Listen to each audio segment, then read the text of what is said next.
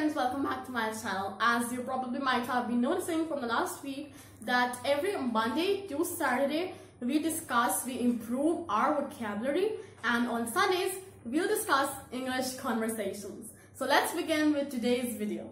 Have you ever noticed or have you ever been in a situation when you want to wish someone good luck without using the term good luck? So today I'll tell you how you can wish someone good luck without saying good luck. In simpler language, let's discuss a few alternatives for good luck. First one, Godspeed. This can be used when a person is starting a new journey to become something and you want to give them your best wishes. So you can say that, I wish you Godspeed. So if your friend's starting a new journey to become, say, a programmer, you can wish them, I wish you Godspeed. Second one, fingers crossed. Now this one is very famous and you might have noticed that people use it as an emoji as well. It basically is a symbolic representation of luck. So situations can be like, you know, you're getting a result and you're pretty nervous, you can just say, fingers crossed, I hope everything goes well. Or your friend's getting something, say a trophy, and they're not sure if they will be getting a prize, and they ask you that, I'm so nervous. You can just say, fingers crossed. Third one, knock them dead.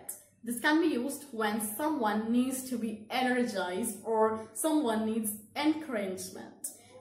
For example, your friend is going for a stage performance, a presentation, an orientation, or a dance performance. You can just say, go girl, knock them dead with your performance. And it doesn't mean that you go on knocking people dead. It's an idiomatic phrase, so don't take it literally. The next one is similar to this one and it's called blow them away. Again, it's used to fuel people up so that they are energized, you know, they feel very, very encouraged to do the thing. They are not nervous. You can just say, go boy, blow them away with your speech. The last one is called you do great. Now this one can be used when people are nervous. So this one can be used in two ways. A reassurance as well as a way of wishing good luck.